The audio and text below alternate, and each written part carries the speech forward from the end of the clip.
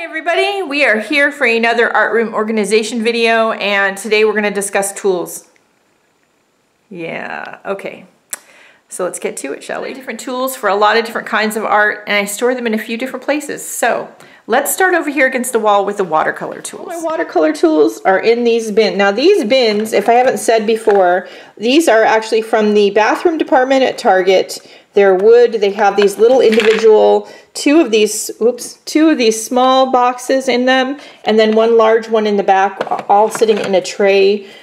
These work really well for me. All of my watercolor brushes are over here. So I have my Pentel and water type brushes here, my regular brushes for only watercolor here in the back. I have a few random tools like these sander things that I actually use for resin, mostly resin, not only. These are actually like a pedicure tool, but they work great in the art room. I have these things which look like a pencil, but they're like wax inside, and they're for picking up rhinestones. And then I've got my air thing and a few spare, stuck in that bin if I pull them out the wrong way. I've got a few spare spreaders, like old gift cards and plastic, hard spreaders to use at the art table when the one gets too gunked up and can't be cleaned anymore. I come over here and grab a new one. I have this box back here which has all my different kinds of rulers in it, for the most part, whether they're dressmaking rulers or drawing rulers and doodling rulers, and also my spirograph, which is a kind of a rulery thing. They're all right here, so I know where those are at. These are all of my pokey type tools in this jar right here. My acrylic paint tools.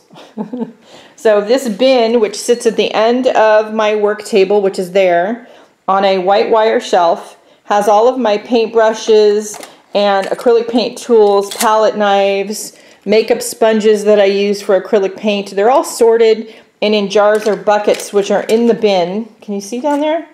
By type, and that works really well for me. I do have a few little baskets hanging off the edge, which have like my dotting tools and a couple of random sort of things that didn't fit in the bin. That actually works really well for me. I've been using this setup for a while on this shelf, and it works super well. Underneath that I have some bins of homemade stamps and mark making tools, which again, they're real handy. It's easier than getting them out of the closet. I do use them frequently, and this is a really handy way to get them. And then I have current pads of paper and journals and things that I'm working on in the bins around that, and it's just a handy shelf to have to store things on when I need to get the table clear. The working side of the table, on the edge of that same wire shelf, I have some of these wire bins. Now these bins are from Daiso, and they're $1.50 each if you have a Daiso near you. They work really great in this instance, and I have, that one is where the heat gun usually resides. Right now it's plugged in because I was using it. It's plugged in way over there. A bin of gloves, because I seem to always need them. Clips to clip things open or clip things while they're drying. That little bin right there has got like random pieces of canvas in it I can paint on. That one usually has a few bottles of craft paint, and that one has weights. That works really well for me, that way of organizing things. Does that mean that I never change it, never move things around? Of course not. On the other side, I have actually these are wire shelves that clip together, and I actually have them upside down and zip tied to the edge of this other wire shelf at the other end of the table. And here I store my baby wipes in that box, and I've got some random tools here, including this, another one of those bins which has my staplers in it. I have two Lazy Susans here on this end of the table, which have my other daily mixed media tools, including scissors and gel medium and things I use on a daily basis whenever I'm creating art. And they just live right here. And then this one, this is just paper towels. Again, something I use a lot. And then the rest of these shelves are drying racks. I do have one empty bin down there, so when I need to clear off the table and there's some place for things to go that are on the table, they go in that bin and it gets under this table. Less used tools are in this other closet here on the other side of my room. I said in another video that I had two closets in this room. This is the right side closet.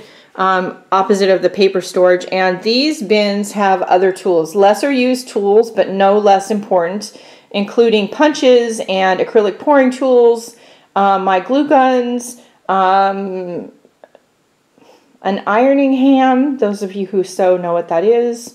Some random beads and bead tools, wire. You can see up there my Cricut ironing thing. I can't think of what it's called right now. My cutting boards, all of my rubber stamps sorted in bins by type, and so that I can just, if I need, say, stamps from my design collection, I just grab the bin that has my name on it. My Zutter and my Silhouette. So this system pretty much works well for me. And sorted and organized for you, because right now the studio is working. And I'm working on other videos, and there's pieces and parts everywhere. But, you know, it is what it is. So I hope it gives you some ideas of what you can do. I'm going to share links of other people and what they do in the description below. Go check them out and show them some love.